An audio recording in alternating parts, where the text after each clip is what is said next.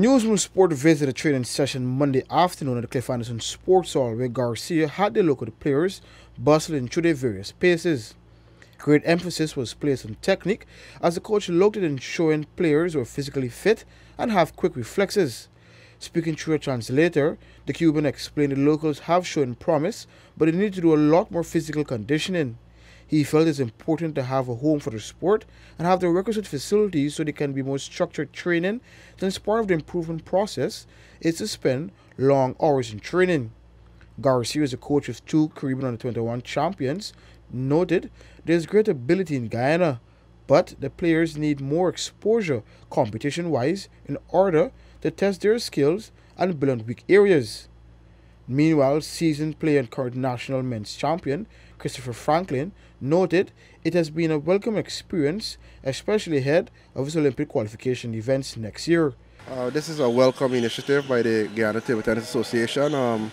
It's something that I've been very vocal about for a number of years, but due to the restraints we had, it couldn't have been possible. But now that it's happening, it's a real blessing, especially for me heading into the Olympic year next year. I'll be trying to qualify, so this is a welcome boost for me.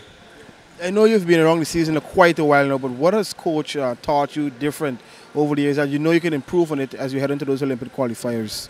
All right, it's more of a structured training, and I realize that in the Latin American countries, they pay a lot of attention to the small details in training, especially in multi-ball, recovery, and among a lot of other stuff. But more attention is being focused on the small areas to improve. So I've learned quite a lot from coach. He's very his knowledge base is very vast. Natalie Cummins revealed she has seen some technical improvement in her game.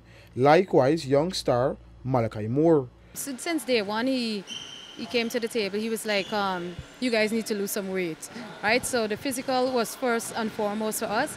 Tactically, he was like, Natalie, you need to improve on your backhand. It was lagging, like I was going down a little bit too much. So he wanted me to have a cleaner transition between forehand and backhand. So technically, he's on point.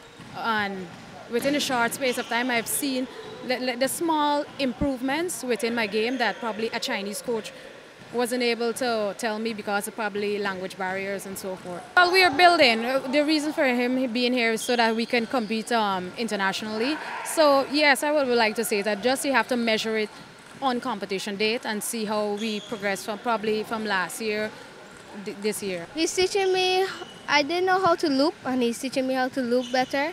And some of my serves I didn't used to get, and he taught me how to do it.